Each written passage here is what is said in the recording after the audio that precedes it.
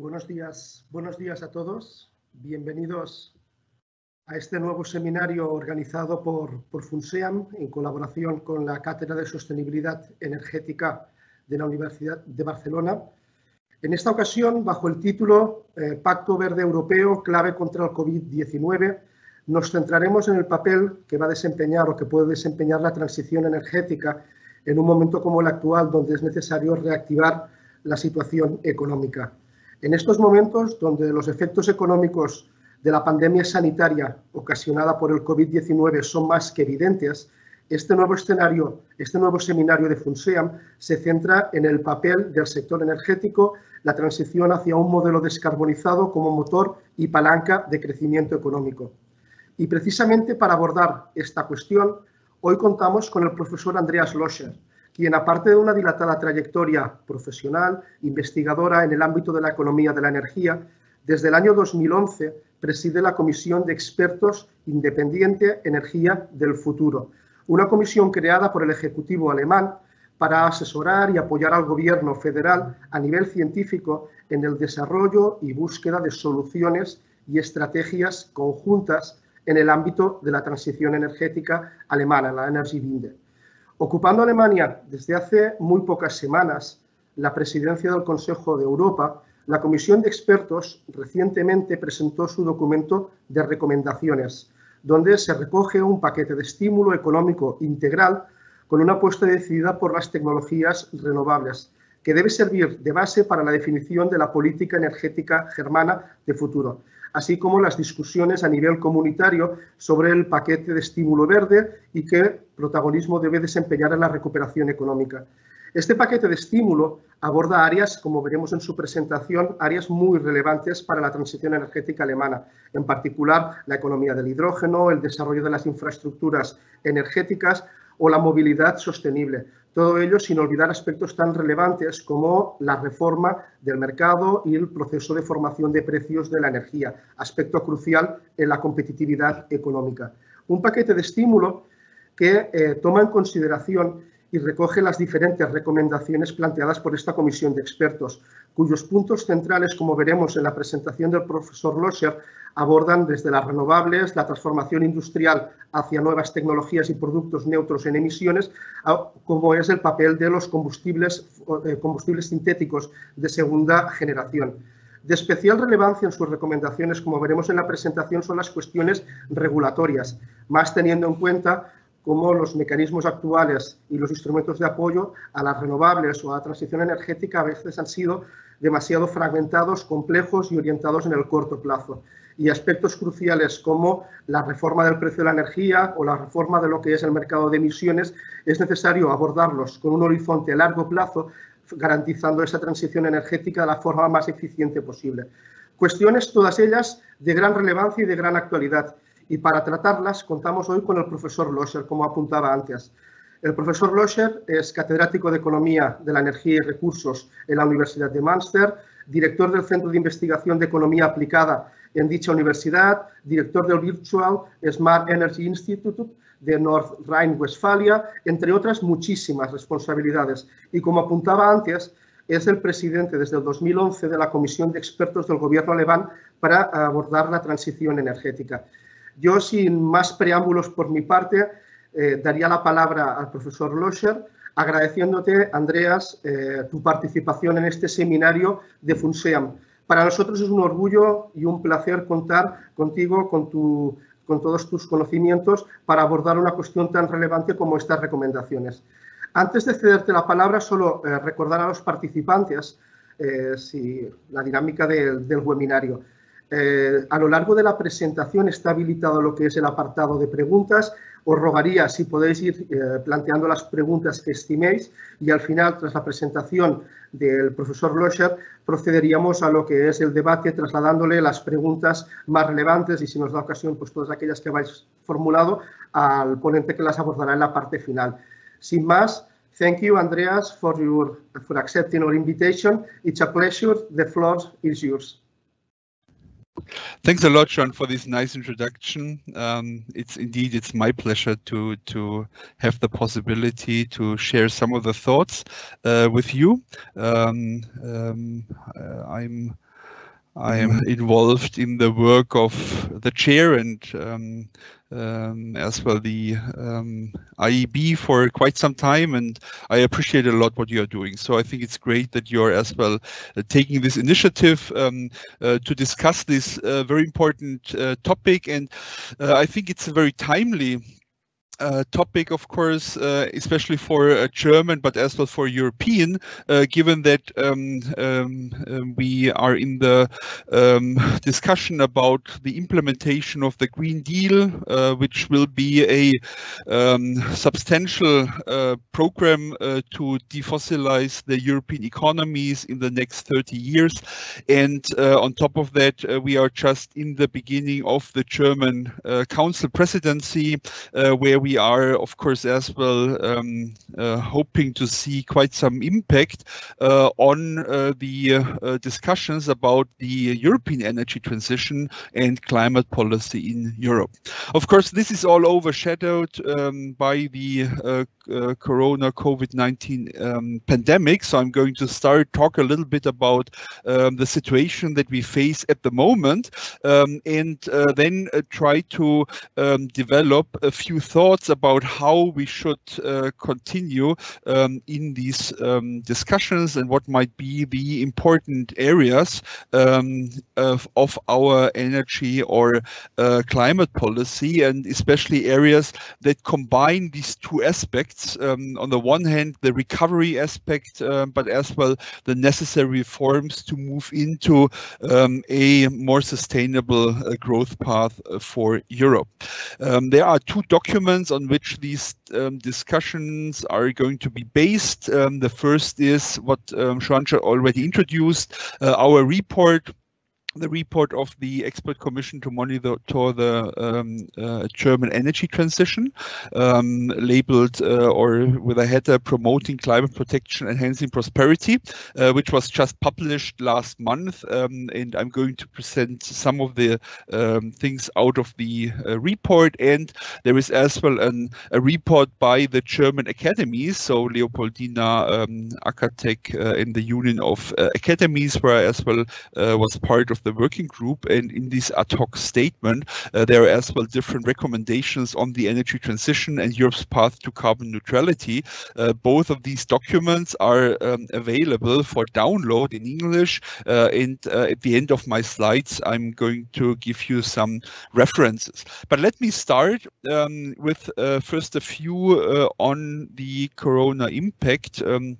And to understand better the situation that we are in today. And some of these slides are taken from Aurora Energy Research. That's a consultancy company which I'm as well advising. And Aurora has looked at some of the developments that we are seeing and we are likely to see in the future. So first, if we look at GDP, of course, you can see that all the economies are severely hit.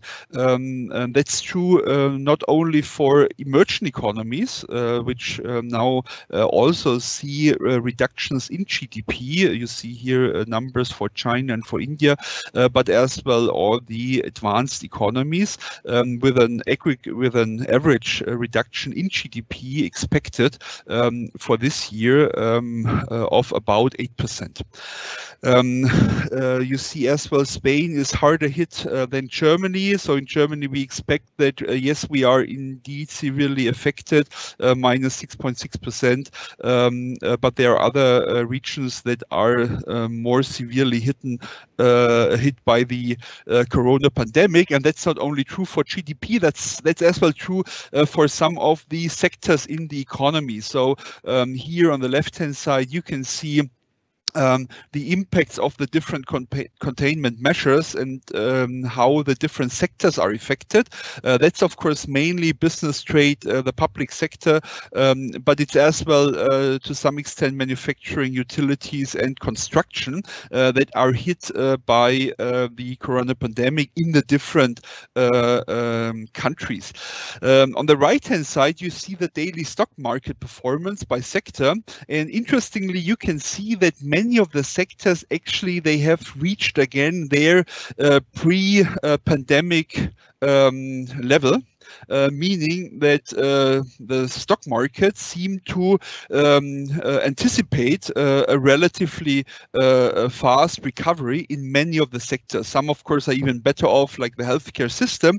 The only exception here is really the energy sector, oil and gas, where on average, the performance indicator are still severely below the pre-pandemic level, minus 25%. And why is that the case? Well, you know, of course, that the primary energy demand has decreased substantially, and with these demand reductions, we have seen a massive impact on the global resource markets, oil prices falling, gas prices falling, but as well on the electricity markets. As I will show in a second, electricity wholesale prices have as well decreased substantially. This had some impact, of course, on the climate side. So climate emissions are expected to be reduced globally by 8%. But I mean, this is only a drop, in the sea, because we know that we have to reduce emissions by about this number, 6 to 8% every year until 2050 to reach these 2-degree or even 1.5-degree targets. This just shows that, of course, even with these drastic changes in the way our economies are working, the drastic changes in mobility, we are far behind schedule in reaching these long-term targets. And we as well have seen that these minus 8% came with huge costs. So it's really a call for a wise and economically viable way of transforming our economies and transforming our energy system. So we have to do that really smart, and there's a lot to be done, and that will be difficult. And it will be difficult for several reasons. One of the reasons I show you here, you can see that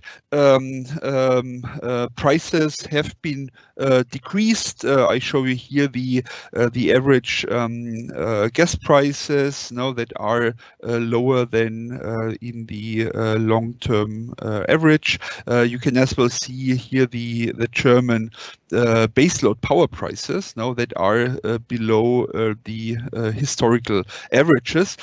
So that means if we are now talking about recovery, it's as well very important that we set the right framework for this recovery, and it's not automatically going to happen that investments are going to go in non-fossil based uses, because we see that fossil prices are low. And they might stay low for the next years to come. And the same is true with wholesale power prices. And we as well see that, yes, the EUA prices have picked up a bit recently, but all at the moment with a lot of uncertainty about the longer term perspective. So again, one of the main recommendations later on will be that providing here a long-term perspective on increasing prices for the use of fossil fuel will be substantial in order to guide the economy in the right directions. And that's important because we see that, I mean, still GDP and CO2 emissions are closely linked. We see that in many countries we in the last years were able to decouple a bit emissions per capita and GDP per capita growth, which is a good sign. That happened in Germany, that happened in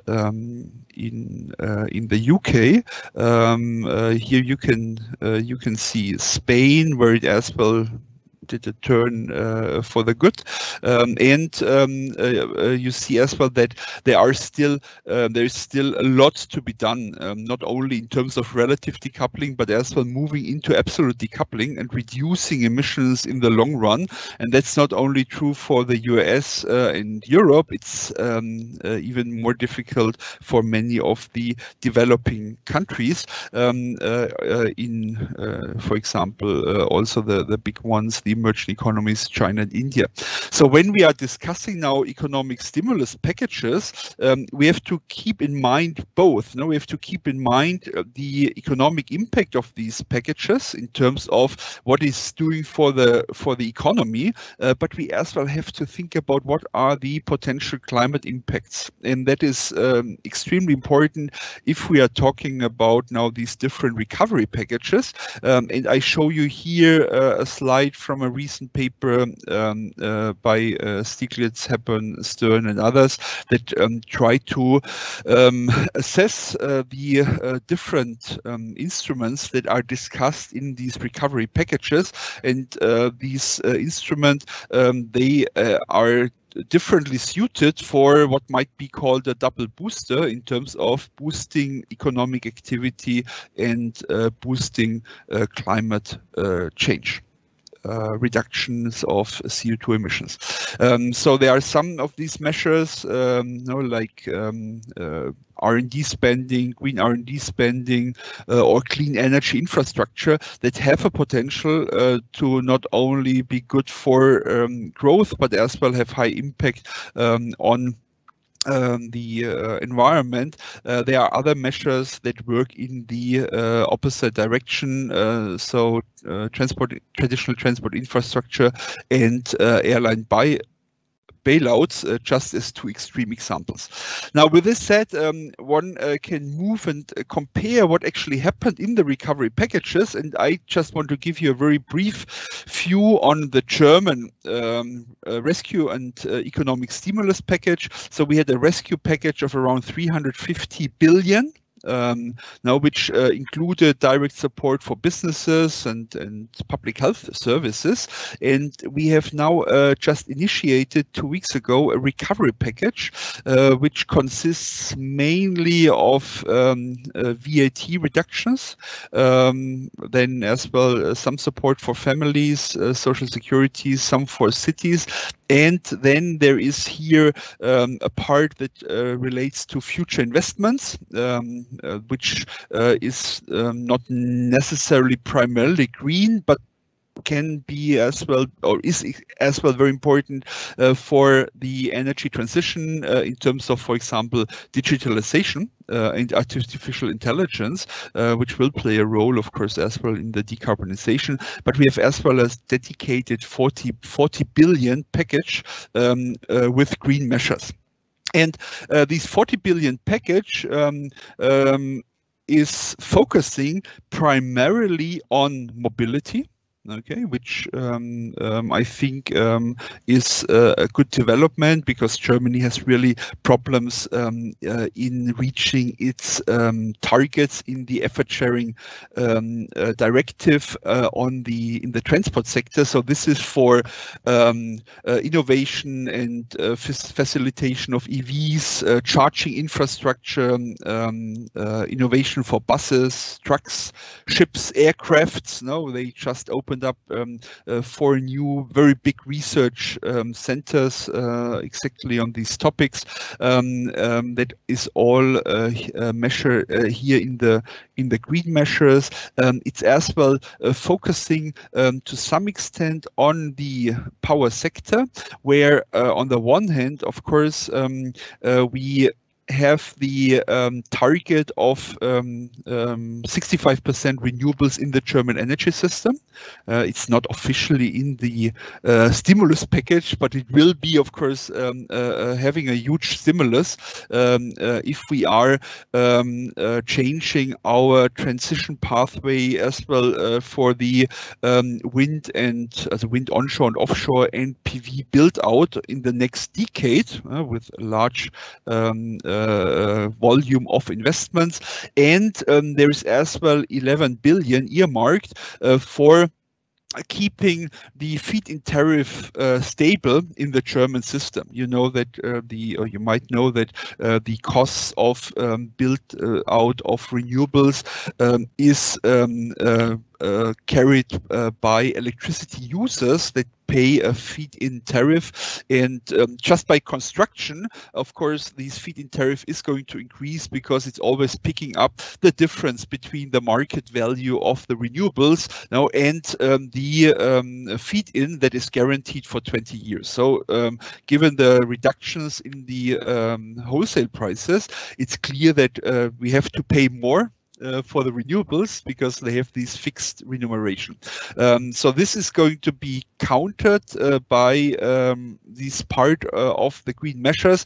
But, well, this is important, as I will argue, because we want to look more on sector coupling, but it's not enough for sector coupling because it's probably only going to freeze the increases in the feed-in tariffs. And the last point I would like to talk about later on as well is the part of the support of hydrogen and the German industry. That's actually a big part of the package. You can see it's 9 billion euro that is going to be used as part of this package in order to greening the industry and support hydrogen. The hydrogen economy, and I'm going to spell this out in more detail later on. So, of course, you might ask, so what's the role of these green things? Well,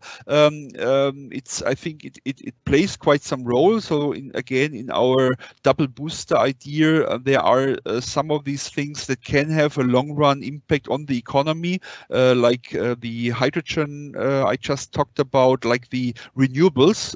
So, Germany, for example, increased its offshore renewable target. We as well lifted our solar cap, so solar support was kept until just last week. That was also removed, and of course that can have as well a long-run effect with a lot of investments going to renewables in the next decade, and as well in energy infrastructure that we are seeing here. And on the other hand, you can see that there are some measures that probably need more support. So one example here is the idea of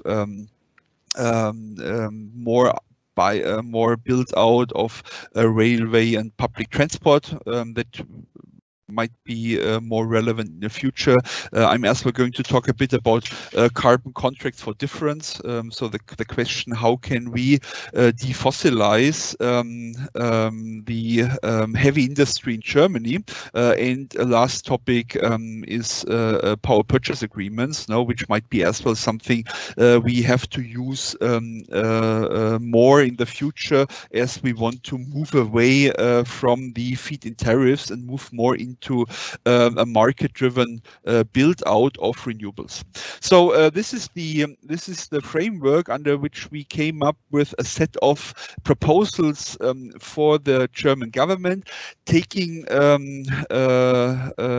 also into account that Germany is going to have the council presidency, and thinking about what would be good areas to push the agenda. And here you can see that we set up 11 points, areas where we think it's very important to move ahead. And first point I'm going to discuss in more detail is here the idea of strengthening European industry and increase the international integration or ensure the international integration of the European industry. A very important point is here the CO2-based energy price reform. So we are convinced that it should be via CO2 prices that we set the right target, but we as well need low electricity prices in order to decarbonize, to electrify these other sectors, and this is a very difficult problem in Germany, but as well in other places. I'm not going to talk a lot about certification issues, but this is really important. So if we want to really implement these ideas, we have to come up with robust certification standards for hydrogen, for example. I mean, we are talking about in Germany a lot about green hydrogen, but of course we know that most hydrogen will more likely be from blue hydrogen, gray hydrogen, purple hydrogen, or whatever. So this is something that has to be discussed, and the same is true for the discussion about sheltering the European economies from unfair competition to the outside world. So this is something I'm going to discuss under the header of border carbon adjustments or carbon border adjustments, and all this needs proper certification. So this is something that is really important and should be tackled with a lot of sincerity. I'm also not talking a lot about coal phase out. You might have heard that Germany decided to phase out of coal last Friday. In the Monitoring Commission, we are convinced that the phase-out schedule is too slow in Germany. The way they are setting up the phase-out, which is a phase-out that's not done by markets, but it's going to be done, it's going to come with a high compensations, is as well not very efficient. So it's too costly and too late.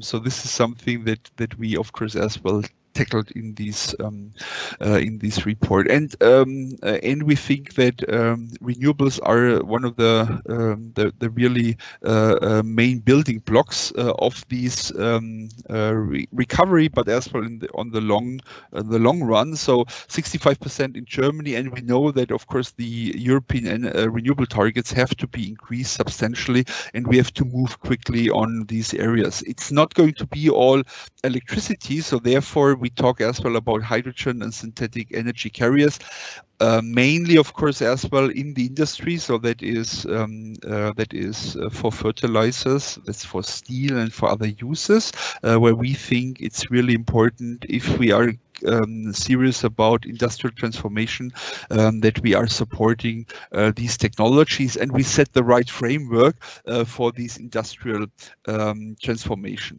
We as well discuss about expanding infrastructure. That's of course as well a European topic. We know that it's not only electricity infrastructure, it will be as well hydrogen infrastructure, might be as well CO2 infrastructure. So there are a lot of important decisions to be taken, and they have to be prepared today. The same as I just said for the industry, because we know that in some of these sectors 50, 60, 70% of the capital stock is going to be reinvested in the upcoming years. So we have a huge danger of running into path dependencies or into sunk investments. So we have to be serious about that. I'm not going to talk a lot about energy efficiency. Of course, it plays a very big role. I'm also not going to talk about the activation of private capital. I think that's really a crucial point, how we can steer private capital, green finance into all these things. That comes, of course, also with a certification issue, and we know that the European Union is pushing a lot there on the taxonomy, and we support this fully, and we think we should have clear rules, know what should be sustainable investment in the future in order to activate these different financial flows to the different renewable and efficiency and in a broader sense sustainability uses.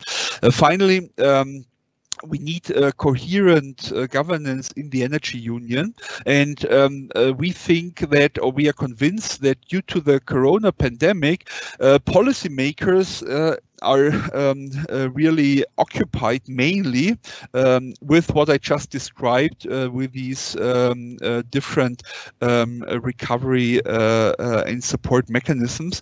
We fear that it will be very difficult now to spend the same amount of political capital on what would be needed in terms of good governance in the energy union, and so therefore we as well try to spell out here what we think relatively easy to implement measures that as well can guide private individuals, households, firms for the next decades to come, and do not require a readjustment on a regular basis of these policy initiatives. I think that's really important, and it as well calls for a coordination by markets as far as possible. Okay, markets can be really helpful in these coordination exercises, and we are convinced that carbon prices should play a really big role, not only for the decarbonization, but as well to coordinate coherently policies between different member states, between different sectors, and between different technologies in the energy transition. So this was a quick run through our recommendations, and I just would like to pick up three of these recommendations in a little bit more detail, and of course in the questions and answer round we can as well think more about how to proceed. The first one I would like to address is the question of CO2 based energy price reform. And I would like to start with a view on the German energy price system, and it translates as well to many energy price systems in other countries. So the German system, in the German system, we have at the moment wholesale prices for electricity between 3 and 4 euro cents per kilowatt hour. And we see that households pay more than 30 cents per kilowatt hour. Okay, so we are moving from 3 to 30. Why? Because there are, of course, grid charges, there are electricity taxes, there are feed-in tariffs, there are all these support schemes now as well, for offshore wind, for combined heat and power, and so forth. That all rest on the electricity price, which means that electricity is extremely expensive for businesses. In Germany, around 70 cents on average, and for households, 30 cents. Which means that in many of the applications, electricity is simply not competitive, and that's a problem because in the longer run, of course, we want to electrify our systems more. In the German case, we want to use more heat pumps for the heat sector, and we want to use more electric vehicles for transportation. And this can only be viable now if most of these extra taxes and feed-ins and additional burdens are removed from the electricity prices as we have them today. So if we eliminate these levies, I think we can see much more progress in the decarbonization of these other sectors. So most of the German real laboratories or window projects, they are just removing at the moment all these levies in order to see how we can make, for example, hydrogen a competitive technology in Germany. So we have to do that. On the other hand, we have to as well make sure that we are securing and tightening our CO2 price path, because I showed you that with these low fossil prices, it's really crucial that we get here high and reliable CO2 prices for the future. We started this in Germany by introducing an emissions trading system in the non-ETS sectors in Germany. It's going to be effective probably in 2021 with a start price of 25 euros per ton of CO2, and then it's expected to increase. That's for the non-ETS sectors. But we as well, of course, need secure and tighten CO2 price path in the emissions trading system in Europe as well. We as well actually asked explicitly for a discussion of minimum prices also in the ETS. That's for Germany, and as well for a discussion about minimum price in the European system, which could be evolving out of the market stability reserve, which at the moment is a quantity-based mechanism to stabilize prices in the European emissions trading system. I think, or we think, that moving that to a price-based system with a clear vision of how carbon prices will evolve in the next decade, as in terms of a minimum price for CO2, which would be much more helpful in guiding these longer-term investments. Okay, if you go in Germany to fill up your car, you will see that the gasoline prices, they are at a level of 10 years ago and probably even lower. Of course, this is not a signal that we would like to give to investors. That's the same if you are fueling or heating your house with heating oil and so forth and so forth. So we need this long-term perspective. That, of course, is as well an issue for Europe, because in the European case, we have, of course, now with the burden sharing directive, we have a mechanism how we are introducing something like an emissions trading system between member states, but that has not been used so far. And again, I think it would be much better to move here as well to a European solution, how we can price these sectors better and more efficiently over the different member states. And of course, that can be done via the European Energy Tax Directive, and it might as well require that we discuss about fair competition internationally, for example, via border carbon adjustments or other mechanisms to secure a level playing field. In the German discussion, we always had the worries that this is unfair and this is problematic from a distributional perspective. In fact, I think it's quite the opposite.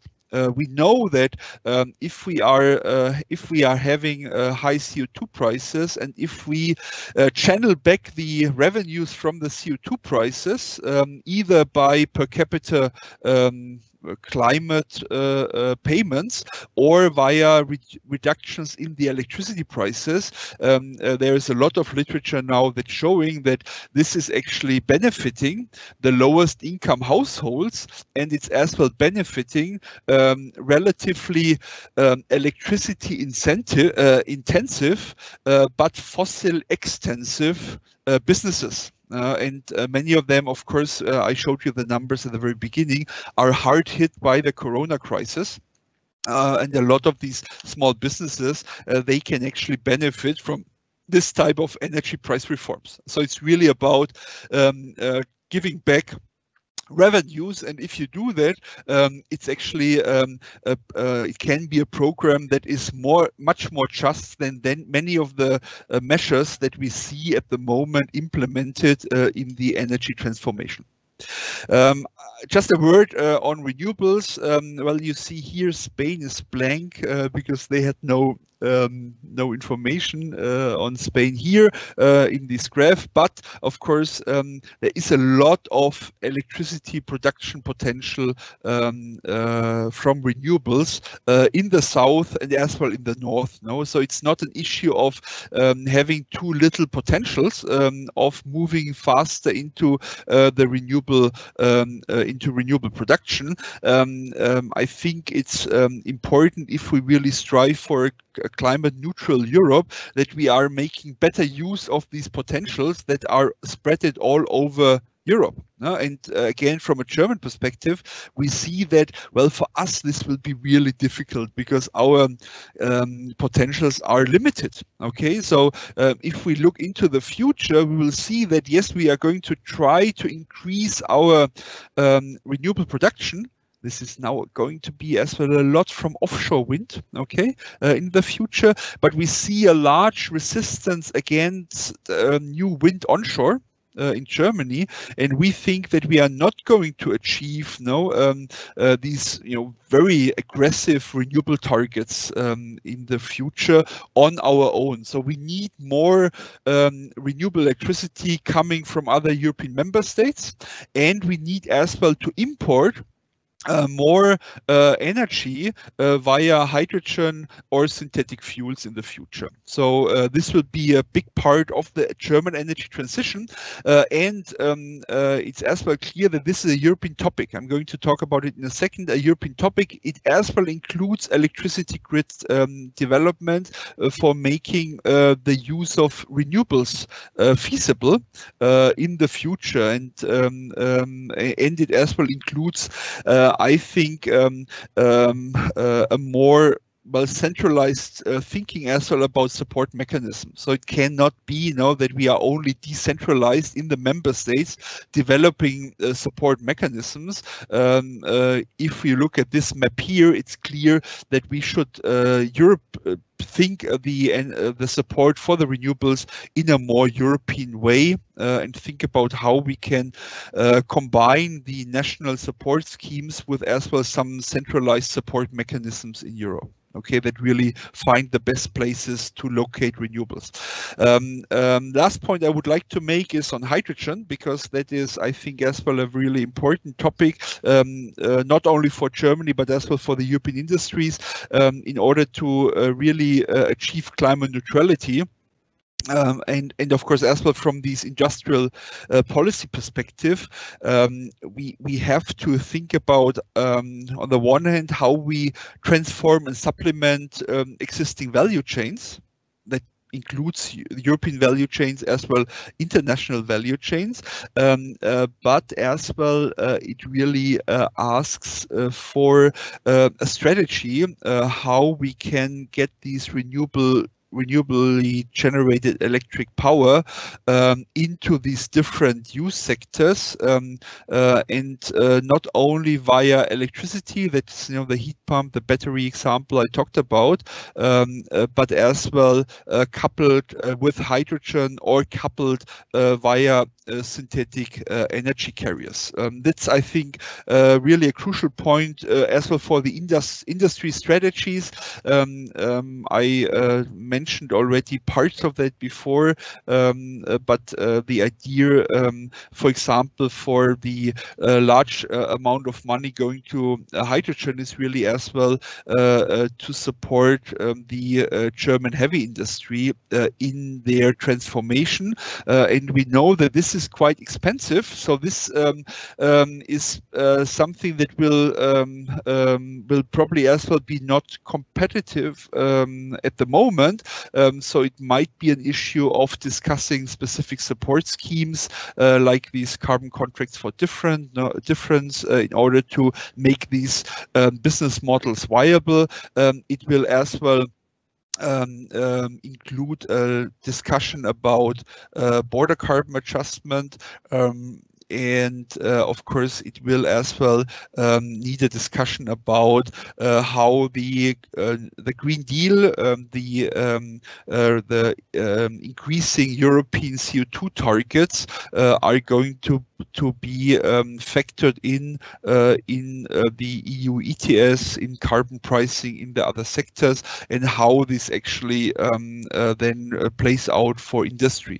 It's clear that it needs a lot of research development and demonstration, and a lot of these projects are underway at the moment. If you talk with industry, you can see that that is really crucial, and it's as well, of course, an issue of infrastructure investment. So it's not only about the technology that has to be developed, but it's as well the infrastructure that has to be in place for electricity, charging infrastructure we already talked about, but as well for the hydrogen economy. And the question is, how can we use existing infrastructure as far as possible, and how it has to be expanded in the future. And a lot of these efforts are on the way already, but it needs to intensify really quickly.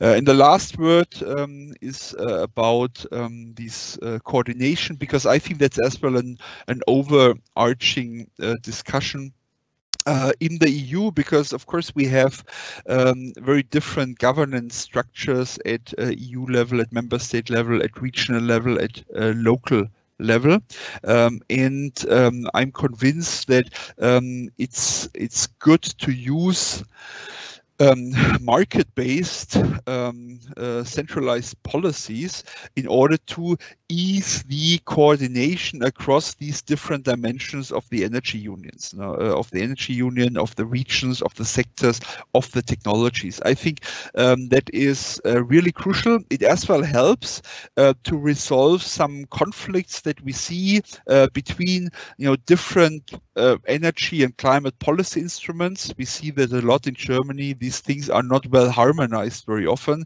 and these market-based approaches help to resolve some of these conflicts. It helps to coordinate better in the European system, and of course it's as well a prerequisite to really implement all these measures that I just talked about, because that is going to depend heavily on the right framework for the next years. The point is simply that the recovery packages as we see them, they are not primarily green packages. I showed you the German example. That's a big package, I would say. But even the German package, it's only about 10% of the money that can be really attributed to specific green investments.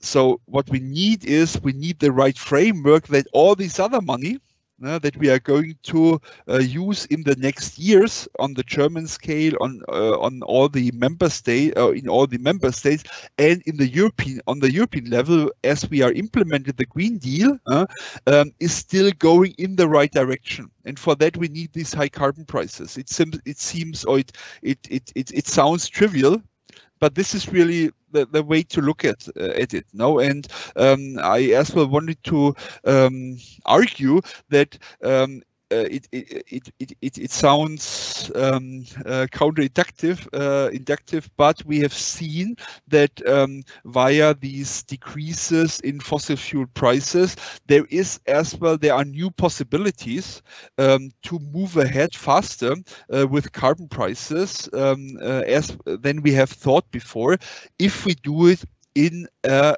sensible way, combining it with these energy price rebates or some other form of recycling of these income. So this is what I wanted to discuss from my perspective today. You can find both the instrument of the Expert Commission and of the German academies on these websites. And now I'm very happy to discuss with you some of your comments, objections, or perspectives on this topic. Thank you. Thank you, Andreas, for these interesting presentations, and congratulations for the excellent job done inside the Experts Commissions. We are on time, so we have enough time in order to discuss some questions. I invite the participants to formulate the questions in Spanish, in English, it doesn't matter. The first question is related with the phase out of coal. In your recommendations in the agenda, one of the recommendations is to phase out coal efficiently.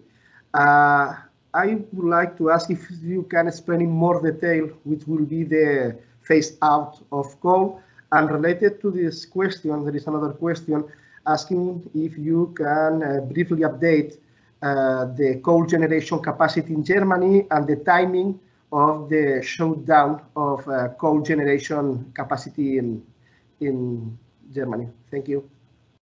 Okay, sorry. So the coal phase out in Germany, of course, is a crucial part of this decarbonization strategy. And you might know that in Germany we have actually done this in a very specific format. So what we have done is we actually implemented a commission that was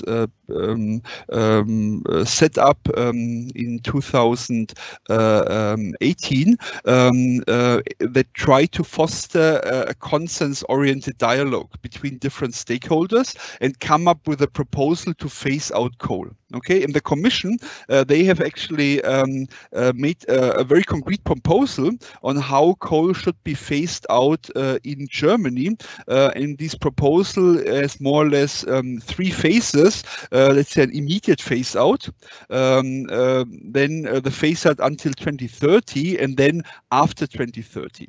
And the original proposal was phasing out. I mean, we have a bit less than 40 gigawatt of coal capacity in Germany to phase out around 1/3 immediately, and then 1/3 until 2030 and 1/3 afterwards. The approach taken was an approach that foresees compensations for specifically lignite producers. There was a negotiation then in the aftermath of these coal commission proposals in the implementation phase to compensate lignite power plants, and that has meanwhile as I said, signed. So there will be bilateral contracts foreseeing that indeed the lignite plants go out a bit like I have described, but at the latest moment possible, let's say. So there's not a lot happening in the 2020s. It's all being phased out in the last years of the 2020s or the very end of these timelines. So it has been postponed, and as I said, there were high compensations paid. And that as well got a lot of criticism, because we see that coal is already phased out massively in the German market because of relatively high CO2 prices, 25 euros and more, and extremely low gas prices. And that has been accelerating in the pandemic. So gas prices have come down even further, and now we see that gas power plants have not been competitive in Germany for a long time. Now they are, okay, and we see a lot of gas power plants in the markets. We see that hard coal plants are practically thrown out of the market at the moment. They are not really operating anymore. It's really mainly lignite plants that are operating. So we think that a market-driven phase out of coal would happen anyway in Germany. A large part of the installation would close in the next years, probably 50% or more, pandemic being even accelerating. So there is not really a need for compensation. And of course, if we would combine that with, let's say, some indication of increasing CO2 prices, I think most of the coal capacities would leave the market pretty quick. It's only the relatively new ones. That Germany built around 10 gigawatt of relatively new coal power plants in the last 10 years. And you would only have to deal with this part, this share, and think about what to do with these plants. The rest would be driven out by market forces, and market forces means mainly CO2 prices. And of course, you could as well accelerate this by, for example, having some national minimum prices on carbon if you are not satisfied with the performance of the EU ETS, and that was what I actually as well said in front of the Coal Commission, they decided to do it administratively in bilateral negotiations, and we see that from a political economy point of view, that is problematic, difficult in the results. A lot of criticism nowadays. The second question concerns the European Union border carbon adjustment. More exactly, the question is who is going to implement that, and which will be the mechanism behind this border carbon adjustment. And the question, perhaps the most relevant question, is how to monitor that this measure is not going to become a barrier to trade. Thank you. Yeah, I personally think, and I've as well published quite some papers on border carbon adjustments. I think that is really a problem. As well, coming out, of course, of the discussion on competitive concerns in industry, which I fully share. But we have seen, of course, that these support mechanisms were often not used in the way they were initially intended. So think about free allocation of certificates. I mean, we know that this can be a very good measure if it's specifically targeted to companies that need it. In the meantime, now it has been used to support many industries that probably would not have really needed this type of support. And therefore, of course, you would have to be as well very critical when implementing these new schemes. Now, if you would implement border carbon adjustment, it would mean that most of these other support has to go. Because then it's another mechanism of support. So you have to really think about where this is or how this is possibly as well politically. I think you have to be really sensible, not to be too broad, and really focus on very few sectors. And of course, at the moment, you as well would have to demonstrate that this is really the level playing field is really a problem, and that is as well something that you would have to monitor specifically in an international context. Now, so we'll see how the European CO2 prices are going to evolve. The border carbon adjustment for the price levels that we see at the moment is probably not necessary. We think we can still be competitive with these price levels. It's an issue if prices are increasing substantially now, but that would have to be monitored as well then. And we are as well discussing other options. So there are other options. The free allocation was, of course, an idea to shelter industry from unfair competition. I would say so far it worked pretty good, no? So we have to keep that in mind when moving a new system. And of course, there are as well discussions of carbon value-added taxes, which is another possibility to take into account these options of unfair competition. And this is as well heavily discussed in Germany at the moment, because it would not really distort trade, but it would more or less be an internal measure of Germany, for example, looking at the carbon content of different products in the value chains. For all of these things, we need a proper accounting. And that is another thing we don't have at the moment. And therefore, I think most of the suggestions there on the table are for relatively simple value chains, where there are no trade problems, like cement. Okay, so it's neither complicated nor is it really sensitive, because nobody, it's not under much scrutiny as well in terms of international trade issues. Okay, well, we can start with these sectors, but be really careful when extending it. Thank you. We are moving now towards the renewables, and one of the questions in the chat is how to further stimulate incorporate green gas into the energy mix, the new renewable gases, how to stimulate its participation in the new energy feature. Thank you. Yeah. Yeah. Well, there are at the moment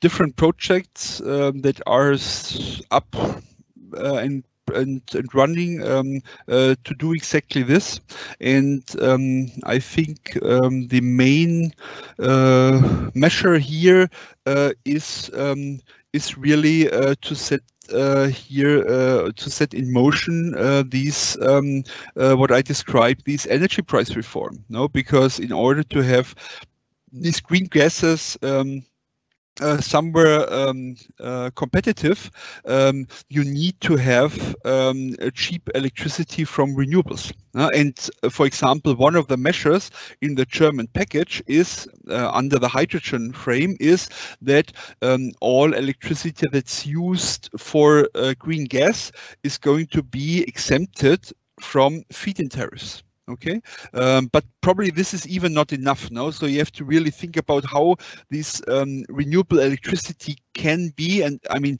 it is cheap now for Germany, no, because I mean, we have auctions for renewables, and we see now that these auctions, they come out with very low prices. We have the auctions for the offshore wind coming out with 0 bids, no, in Germany in last year. So these things should as well translate in low electricity from renewables. So that's the first part. And we need these high CO2 prices. No, so we need much higher CO2 price at the moment in order to make this competitive. And third, we need the infrastructure. And that will be another issue. So the German gas infrastructure providers, no, they, for example, just have published their first hydrogen roadmap in their long-term planning. So you have to think how you're developing exactly the infrastructure for the green gases, and whether this can use existing gas infrastructure, whether you need new infrastructure that has to be developed. What's the focus of these developments? No, in terms of as well, where are the industries that probably need most of these green infrastructure, this green hydrogen? These are all questions that you have to start answering today. In Germany, I should say that the hopes on the dynamics of the build out are very high, as well for green gases. My feeling is, given the problems we have with renewable development in Germany, we shouldn't be overly optimistic. We will see some of this, but it might be more what in fisheries you would probably say side catch, no, when we are not really using electricity in other uses, and then it's probably hydrogen, no, that can play a bigger role, but this might be limited for some time. And in the report you will as well find that we discuss as well a little bit more in detail, for example, how this can be done in the Renewable Energy Directive, for example, so RED II, and what else can be done very directly now to bring in more green hydrogen. Thank you. Continuing with the renewables, we have different questions related with the offshore wind in Germany. The first question is if the system can cope with the significant increase in offshore capacity, which is the situation and the future expected for this technology. Another question related with offshore wind is if there is any room in this larger target for floating offshore technology. And the last is a concrete question that what is your view on blackout in the United Kingdom that was triggered partially by an offshore wind farm, and can affect the future of this technology in this new scenario for the future. Thank you. To start with the last one, this really didn't make it to German news, I would say. I think most people were not concerned so much about this aspect of offshore wind. They are, let's say, more fascinated by the possibility first to invest in large-scale projects, which is, of course, as well desperately needed for many of the German companies.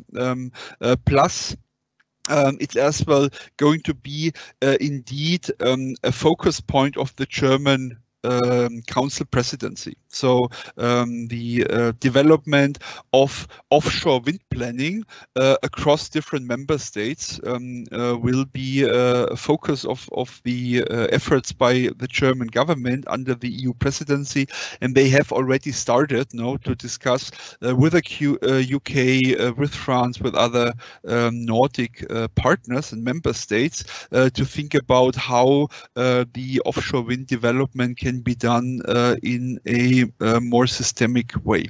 At the moment, we see quite some dynamics in Germany, and this is not only true concerning the new investments in offshore wind.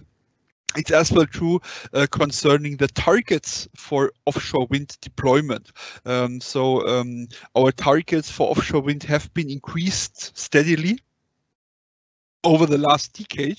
In the decision taken by the government last week, we have seen another increase in the offshore target from 15 to 20 gigawatt by 2030. And most analysts looking at the market are quite convinced that even these 20 gigawatt might be achievable.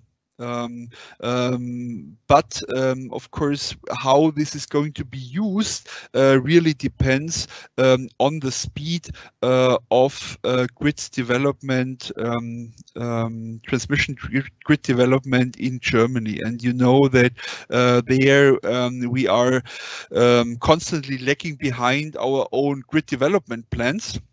And it will be really crucial now to speed up this process. It's not an issue of money, or anything. It's really an issue of public resistance with a lot of court cases against grid development on different levels, and government tries to do a lot in terms of simplifying the procedures and increasing the speed of these developments, and we have just published the new grid development plan last week, and we can see that yes, there is a substantial build-out necessity from the north to the south if we really want to get these offshore wind 20 gigawatt by 2030 really integrated in the system. I should say that officially 5 gigawatt of the 20 gigawatt in the hydrogen plan of the German government are earmarked for green gases, for power to gas. I'm not fully convinced that this will be possible. No, I think we really need it for our coal phase out, because I mean, if we are phasing out not only nuclear next year, but as well coal, of course, we really have to think about what's going to substitute these generation capacities, and renewables will be part of the answer. So I think we cannot afford to use, for example, a larger fraction of these offshore wind if we get the grid extension in place. Okay, Andreas. Just to finish on time, we are going to continue with the last two questions. The first one is about CO2 tax reform. In your presentation, you are defending the potential of this measure.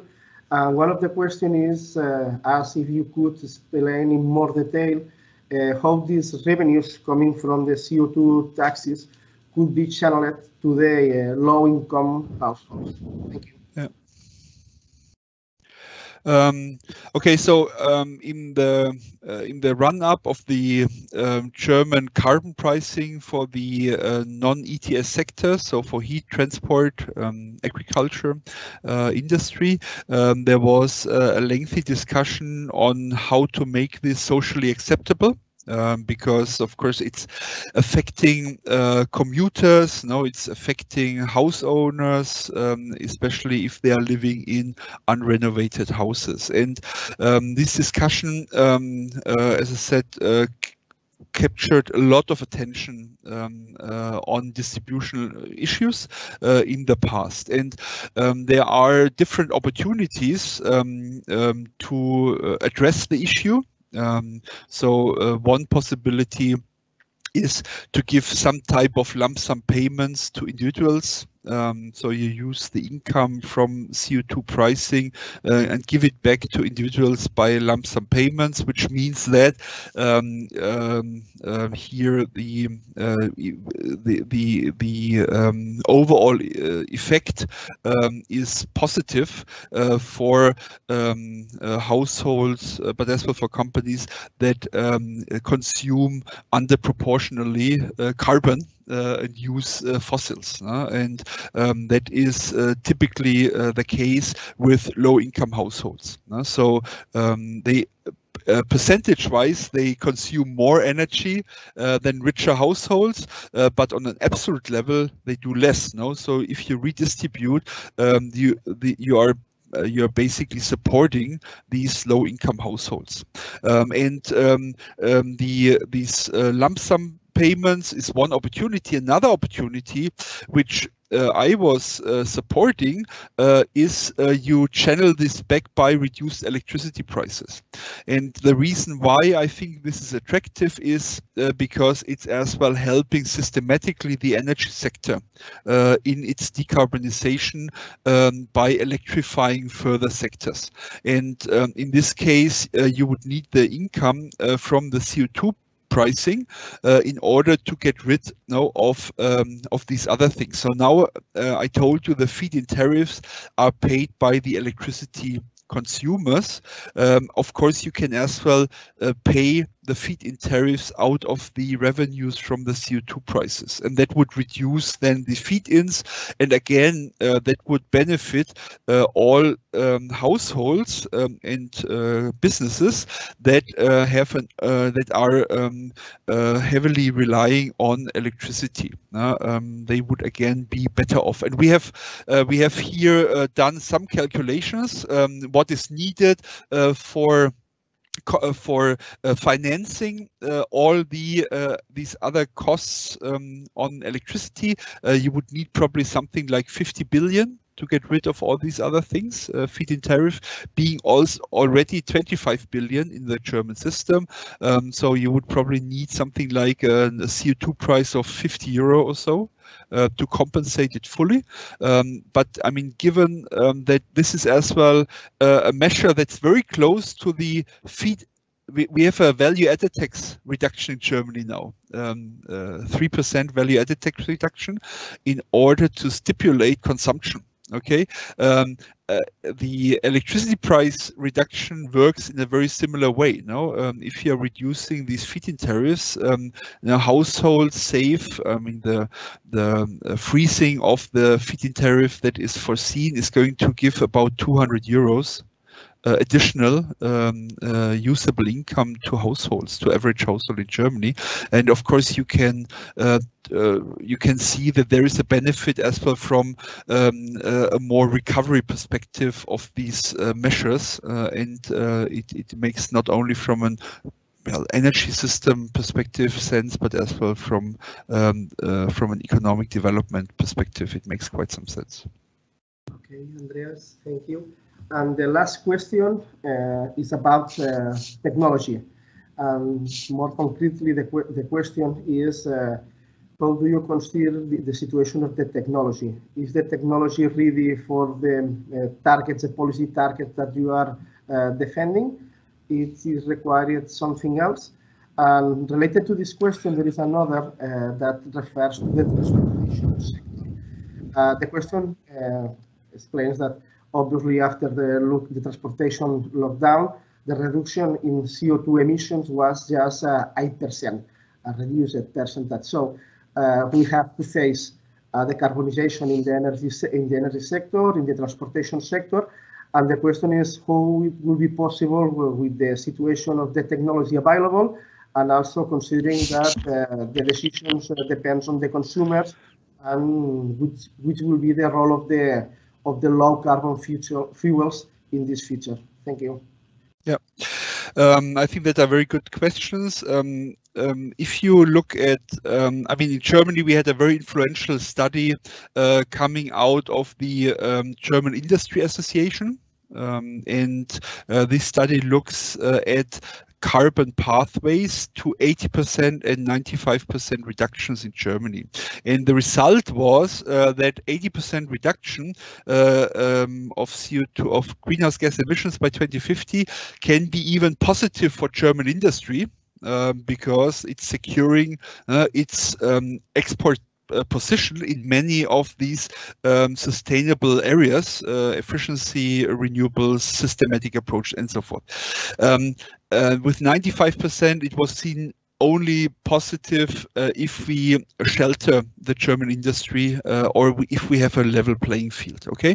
The important thing out of this study was, well, we have actually many options that are feasible to achieve our pathways in the upcoming decade or so. This can be done, let's say, with reasonable carbon pricing. I mean, I talked about 50 euro per ton of carbon. I mean, it's clear that, you know, coal power plants in Germany and probably in most of the places in Europe would be gone immediately, without second thoughts. So there are a lot of these options available at the moment. There are as well some options for this deeper decarbonization that are at the moment available, but not competitive. And I mean, hydrogen is a good example. I mean, I'm as well in the working group of the ACATEC, of the German Academy of Engineering, and the German Industry Association. And the view there is, well, the technology is there, it's known, it's just too costly, it has to be scaled up. No, it's not that we have to invent something. I mean, it's good if we invent something new, but even with the situation at the moment, we could go a very long way into the future. And so I think for this type of technologies, we really have to think about how we can bring down the costs in the future. So this is RD&D. So it as well, I mean, it's research, it's development, it's as well deployment of this technology that has to be supported. It as well, the question is as well, what is the infrastructure that we need? So, I mean, in your transportation example, you do not necessarily have to decarbonize the transportation sector right away. Okay, but you have to decarbonize it probably in the 2030s. But then in the 2030s, you have to have a feasible alternative for consumers, which means that the technology has to be developed in a way that it's not costing too much extra, and the infrastructure has to be in place. And that means the charging infrastructure, but that means as well, public transport, and all the different alternatives, that you are then considering if you want to change or if you want to move away from your conventional combustion engine.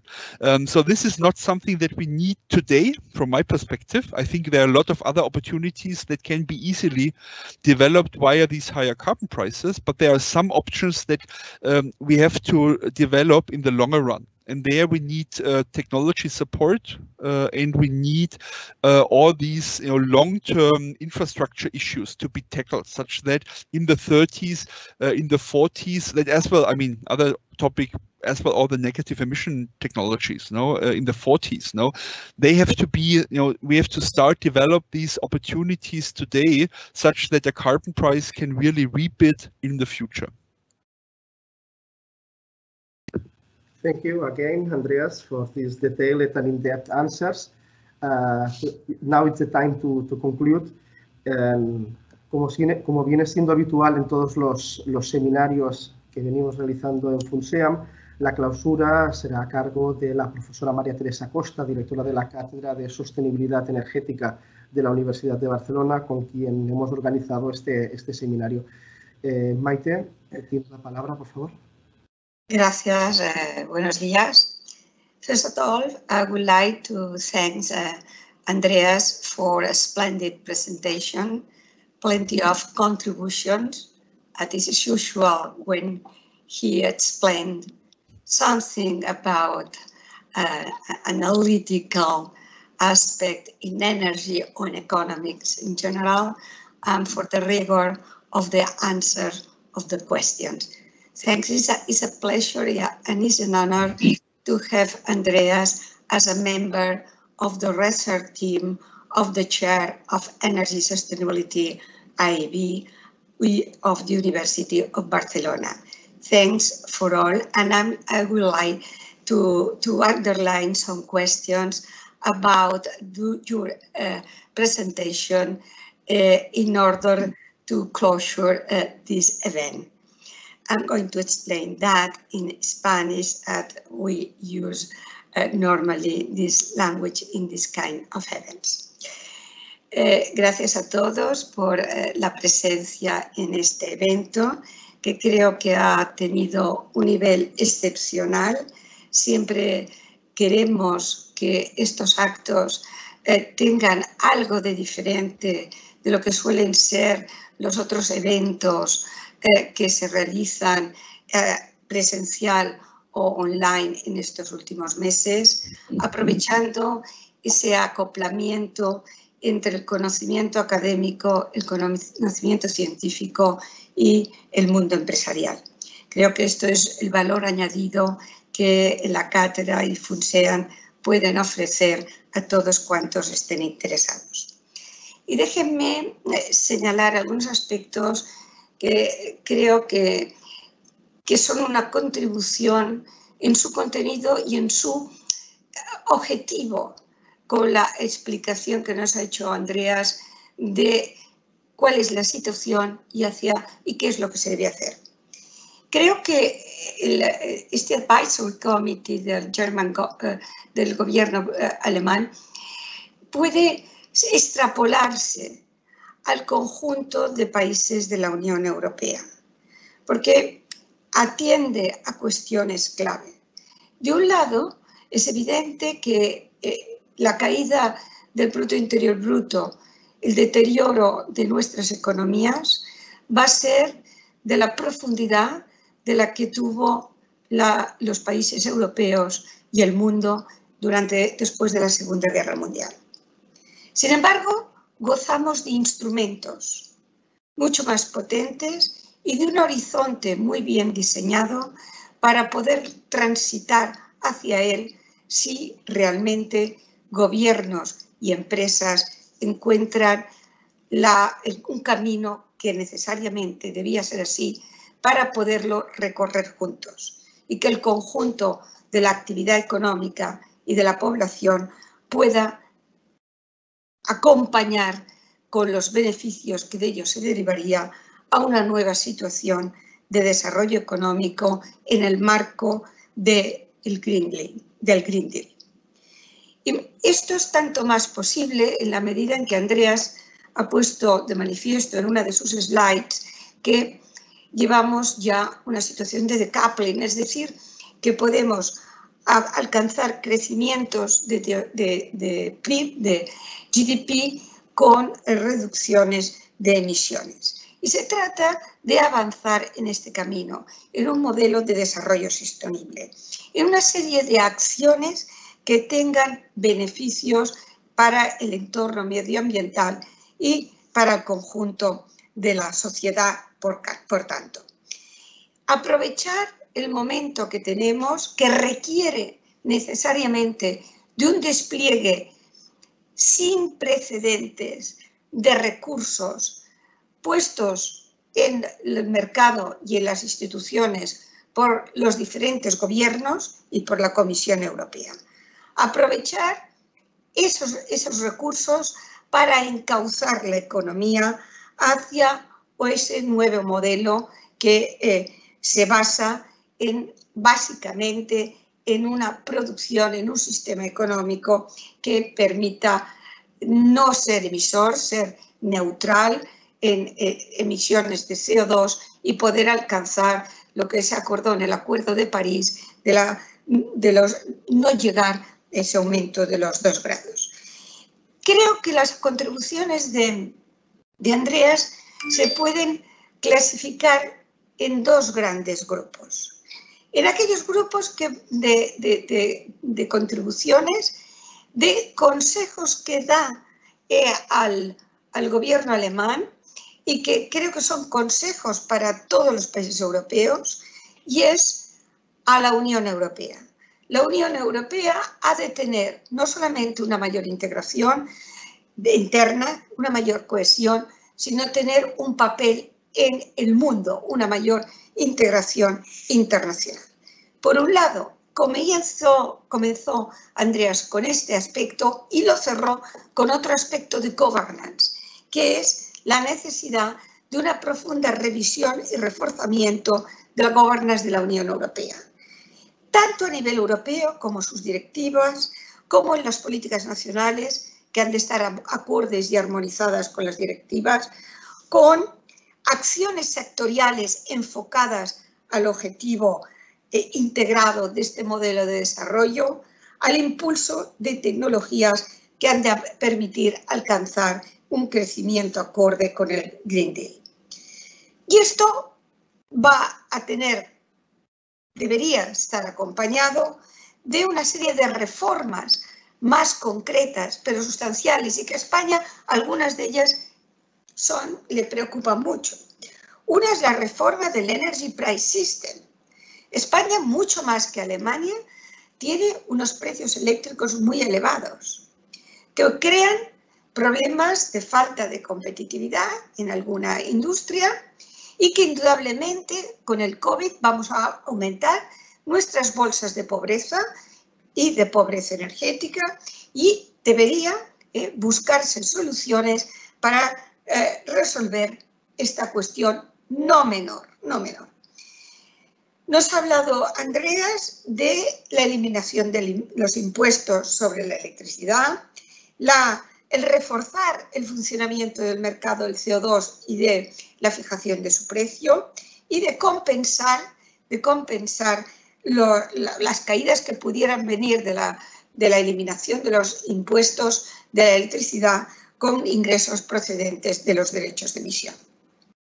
Este es un aspecto muy importante y que sin duda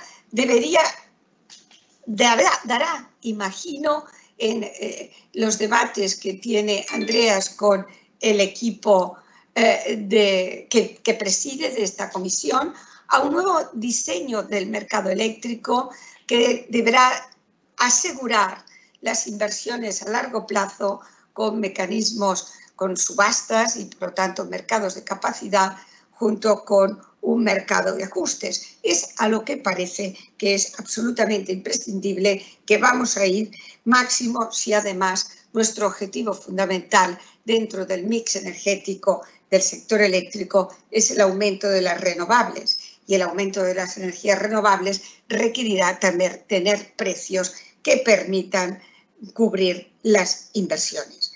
Estas actuaciones deberán ser tanto a nivel europeo como a nivel nacional.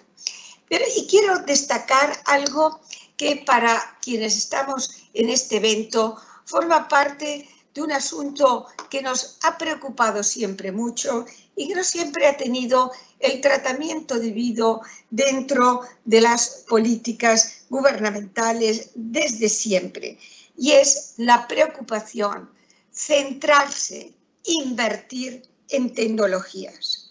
Solamente el progreso tecnológico, los cambios tecnológicos asegurarán este objetivo, el objetivo de tener todos los desarrollos necesarios para que los retos que exige el sistema productivo para poder seguir creciendo, crear valor añadido y crear empleo puedan a la vez alcanzar los objetivos del Green Deal.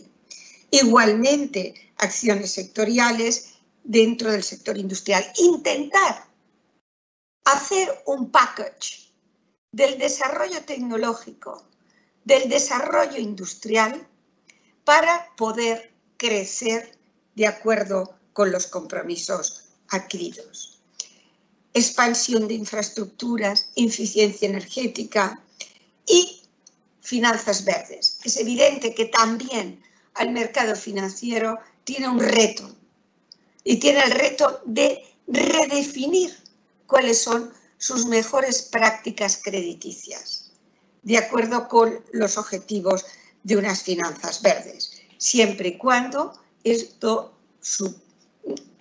exige y por lo tanto se preste y lo acepte, porque es para su propia supervivencia, el sector privado.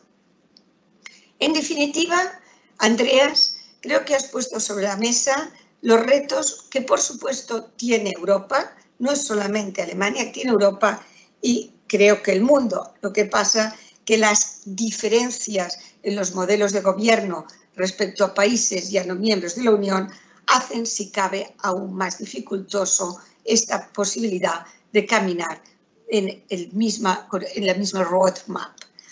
Creo, Andreas, que la presidencia de Alemania, y confiamos en la capacidad que tienes y que tiene tu comisión para asesorar al gobierno alemán, la presidencia de Alemania en estos próximos meses puede ser decisiva para alcanzar estos objetivos.